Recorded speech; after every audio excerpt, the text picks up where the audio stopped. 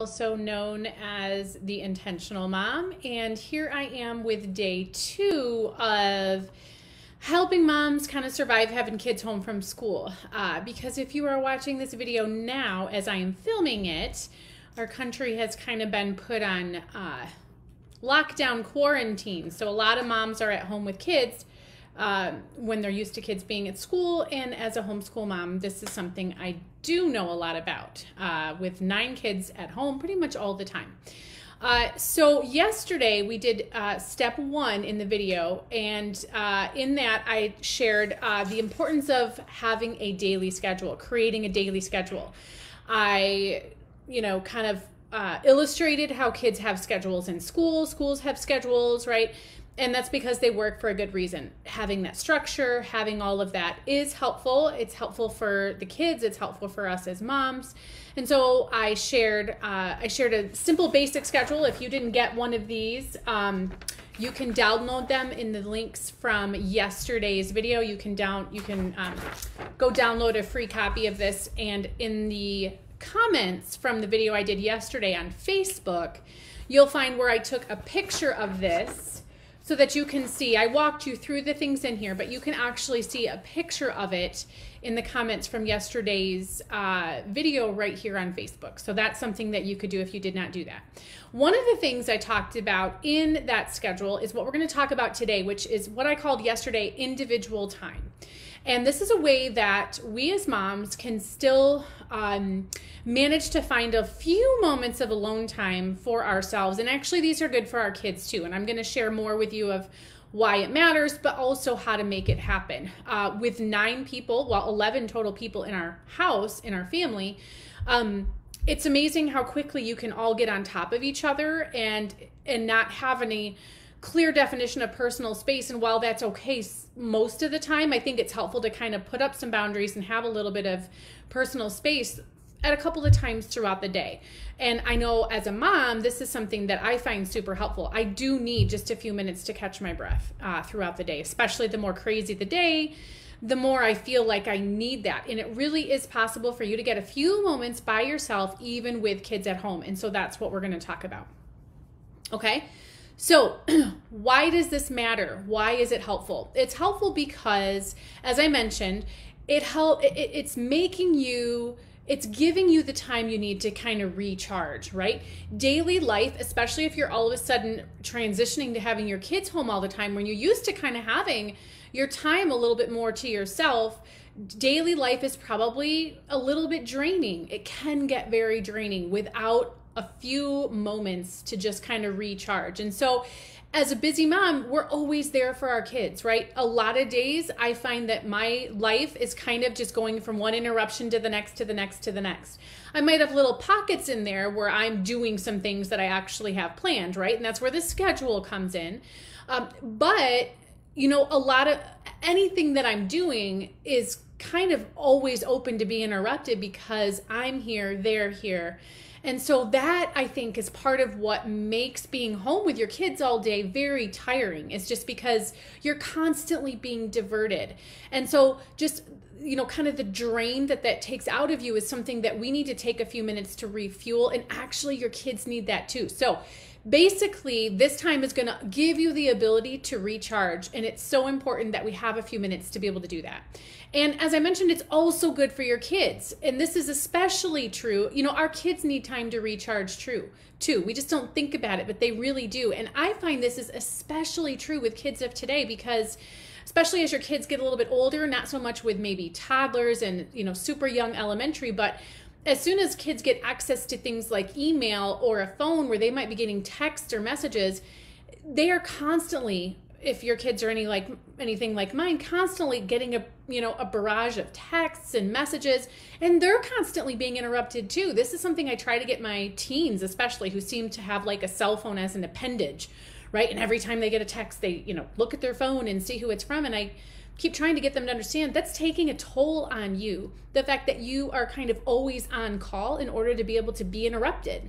You're not interrupted all the time, but you literally, in my eyes, I see it as when we have these things available to us, we are constantly on call to be interrupted. And that is draining. It really is. And so if you have kids who have access to these kinds of things like emails and texts and messaging, this refuel time is going to help them too. And it's something that they probably don't even realize they need. But as parents, it's a really good idea for us to teach our kids how to have some healthy boundaries, in value being unplugged for certain periods of time. And this is basically what this is. This is kind of independent time is kind of an unplug from kind of other people, but also just kind of stepping back from what your day would normally have, right? So it's good for moms, it's good for kids. So now let's talk about how to do it, okay? I have a series of steps to follow, and I wanted to make this super easy for you to follow. And so I have this really broken down to how to do this, okay? So the first thing I would recommend, and again, in the schedule yesterday, if you look, the schedule that I gave you, I have individual time listed from 3 until 4:45. So that's kind of an extended time. I think of that as nap time for little kids or quiet time for older kids, right? This is it's just helpful for everybody to have a little break. So, but it's probably going to be kind of, you might think that that's kind of a lot of time, especially if you're trying to keep kind of the interaction and kind of keep people completely independent. I find, my kids really do this. Even my little kids, my littlest kids are still in naps at this time. So they're kind of out of the equation, but even my 5-year-old is able to spend, and actually probably even when he was 4 and maybe even 3, he was able to have, he would go for naps, but he wouldn't necessarily sleep. All my kids kind of followed the same pattern. My kids keep taking naps beyond like age 3 and beyond the point where they would normally stop sleeping, and they just have that alone separate time. And they really appreciate it because they get to do whatever it is they're doing, reading books, doing a puzzle, working on a crafty type thing, playing with dominoes, even playing with like Matchbox cars or something like that, and they don't have to share. They get to play the way they want without worrying about anybody else or sharing with anybody else, and it really is time that they value. So, but if an hour and 15 minutes sounds like a lot, and it might be, especially if you're trying to get toddlers to do this, so maybe start with 15 or 20 minutes. So step 1 is to determine the amount of time you want to start instituting with individual time. And if you don't have toddlers, if you really only have slightly older kids, you might find, schedule it for an hour or schedule it for the hour and 15 minutes that I suggested in the schedule yesterday. My kids would love to sit and read a book for an hour and 15 minutes, So, I mean, it's not going to be hard probably for you to come up with a time that's the right fit for you. But if it sounds like a lot and it would be a huge ask of your kids, especially if they're little, then start with 15 or 20 minutes, okay? So that's step number 1, is to determine the amount of time.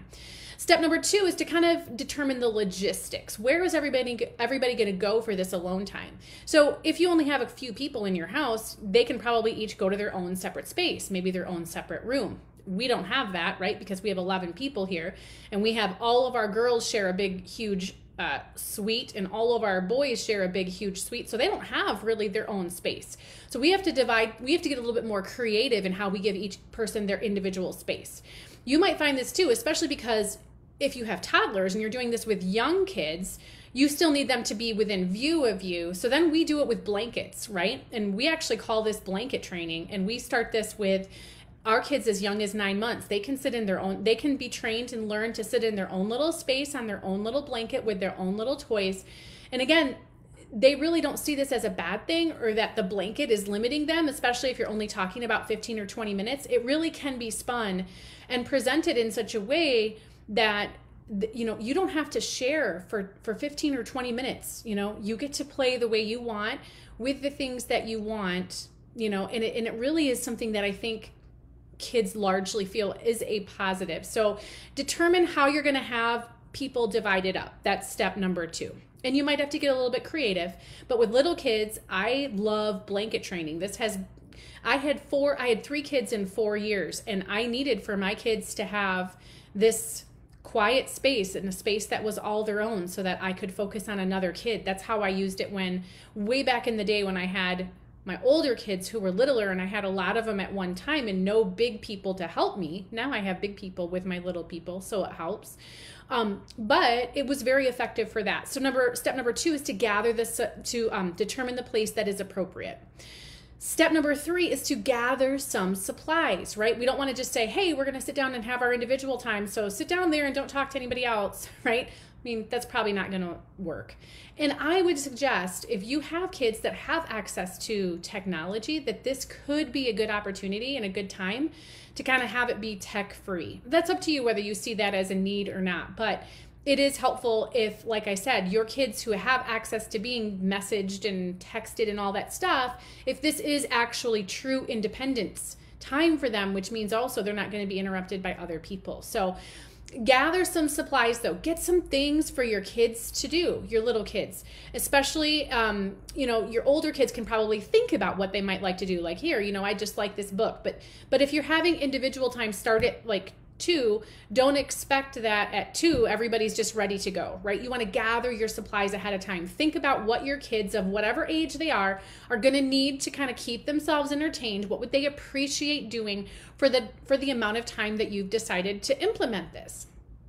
Okay, so gather your supplies. I also find that with young kids, I found it helpful especially at first when I instituted this, is that I got a few new little things for them at, the dollar spot at Target or at a dollar store or whatever.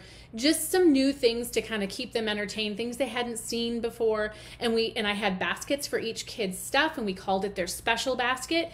And those things went into that special basket, and those were their things. And we'd switch them out. It wasn't always the same thing. Sometimes we'd be on a week rotation where we'd every Sunday night swap out those things in there.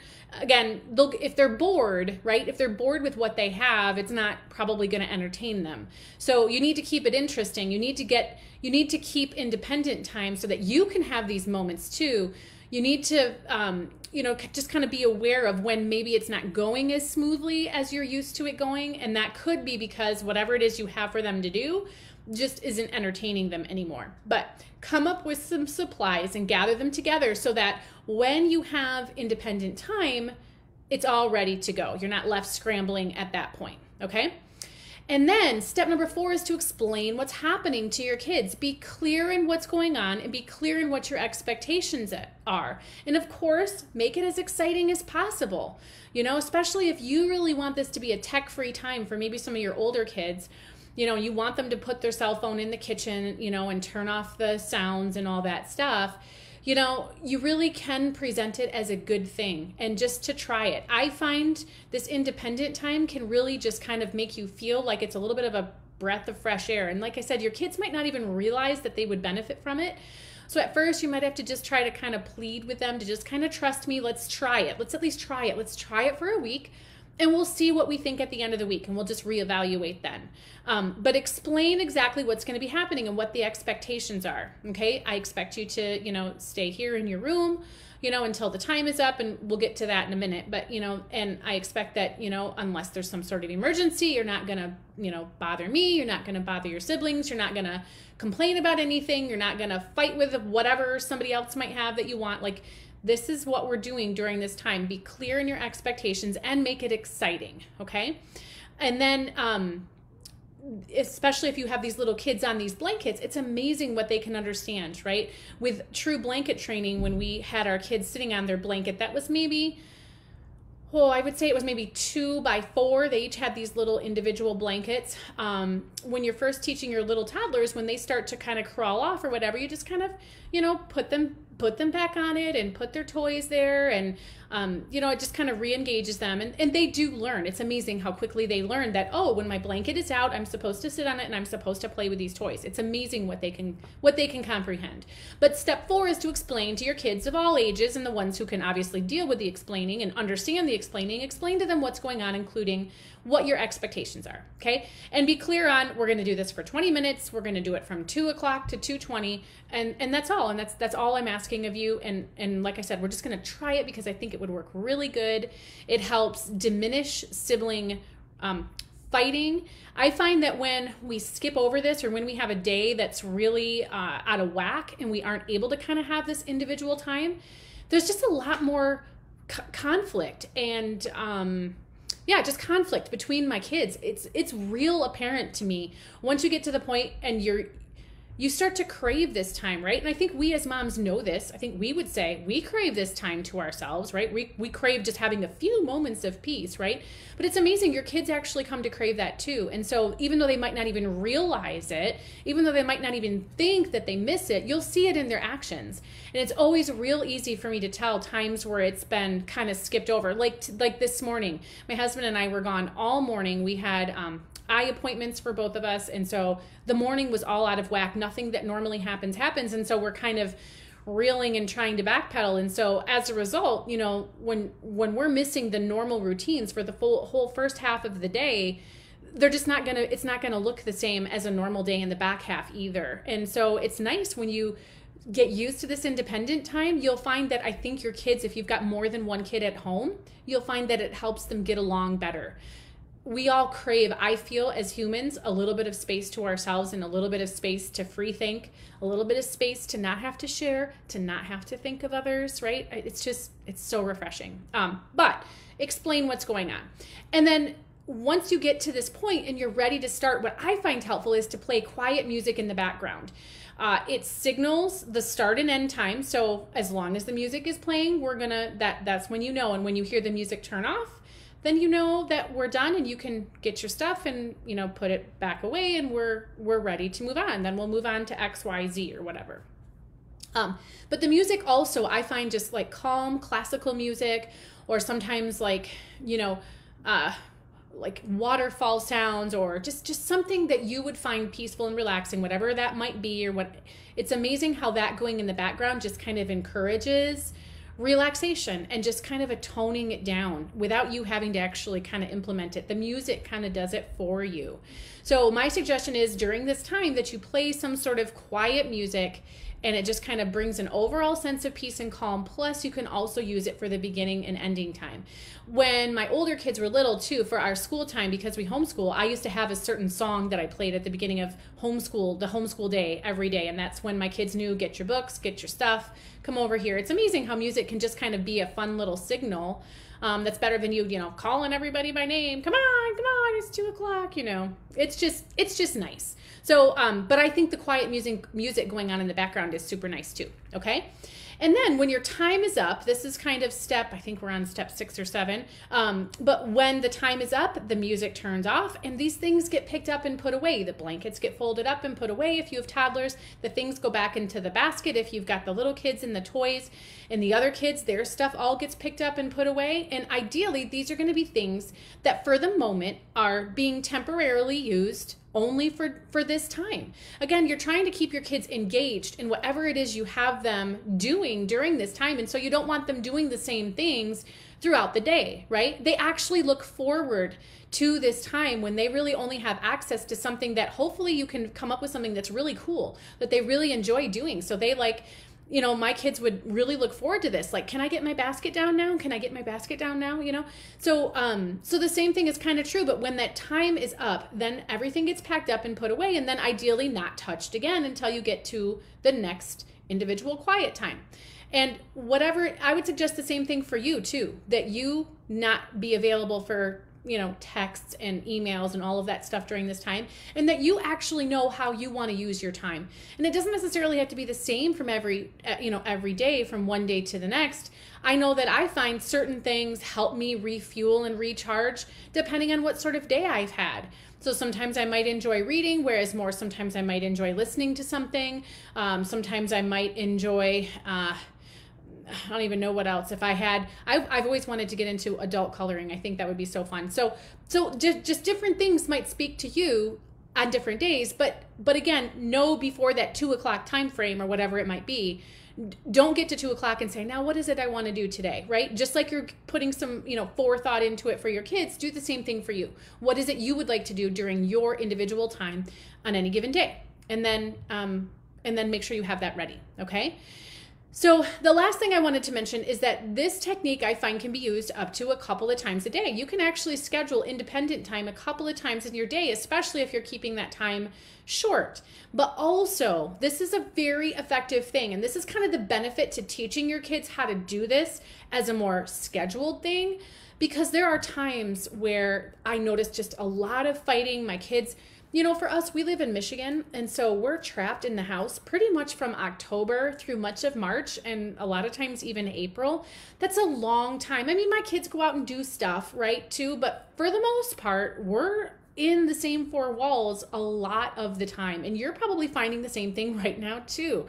And so it's just sometimes, people get on each other's nerves. They just do. Even, it's not rainbows and sunshine for any family, right?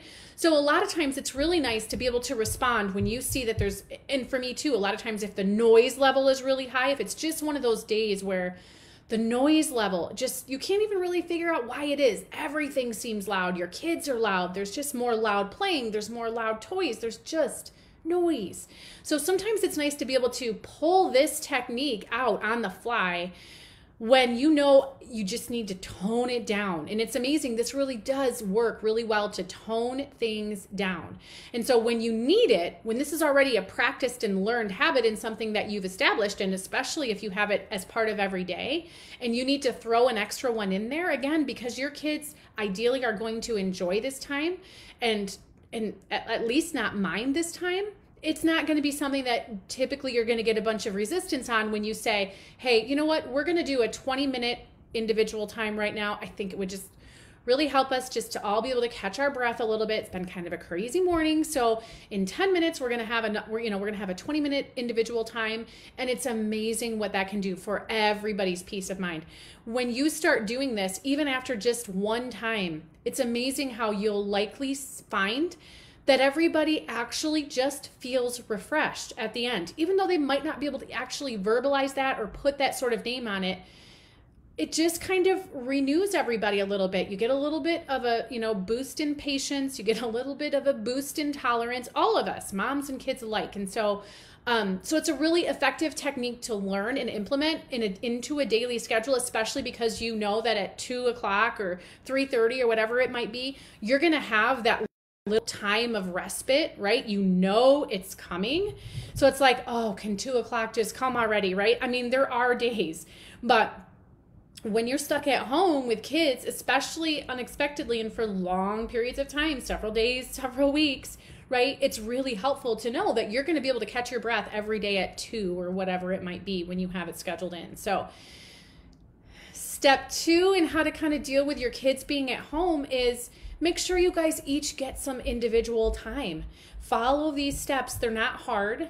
And it's amazing how even if you think, boy, I don't even know if that's worth it, I would challenge you to try it for at least a week and just kind of keep your finger on just kind of like the pulse of your home and just see if you don't see some positive things come out of it. I really feel that as a mom, you're gonna feel it, but I think you will also see it reflected in your kids, and it might take them a little longer to actually be able to admit it or verbalize it, but I think that will probably come in time too. It's a useful time to everybody, and it really helps keep your sanity. Okay, so tomorrow we're going to talk about something that is kind of the opposite, and it's something that I find effective to have scheduled in every day too, and that is a family project. And I'm not necessarily talking about doing a craft together, right? That's not really what I'm talking about. So, but it's something that is super fun, useful, and really, I think, building too. It kind of builds your family up to do this project as what I'm going to tell you together. It's not really a project, right? I'm not going to tell you to go out and build something, right? It's not like a Boy Scout thing, but I'll be excited to tell you about that tomorrow, okay? So you guys, if you're home with kids, it's okay. And you really can still have some alone time, especially if you're used to having that a lot while your kids are at school. I would think that if you're used to having a lot of alone time while your kids are gone, this must feel like a little bit of a refreshing, right, to you, to hear me say you really can still do it even with kids. You just have to be a little bit more intentional, and you got to be proactive, but it's not hard. It's not hard to do at all. Hugely valuable. All right. So you guys, you can do this. It's possible. All right. I'll see you tomorrow.